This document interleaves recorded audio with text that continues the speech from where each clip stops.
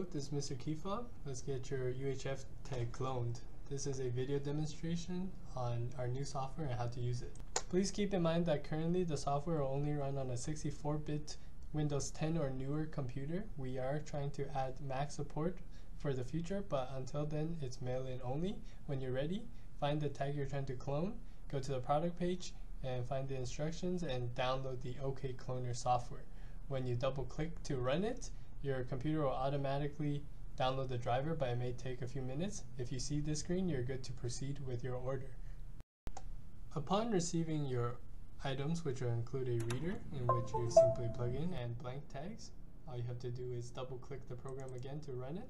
You will then see this page. Simply put in your order number and the phone number you used to check out. You will then see this page in where you can read your original tag. If read tag fails, you can lift up the tag off the reader or move it and try again.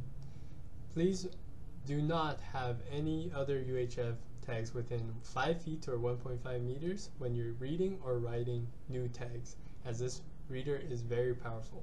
Once you see read success, you can put our tag on it and try to write.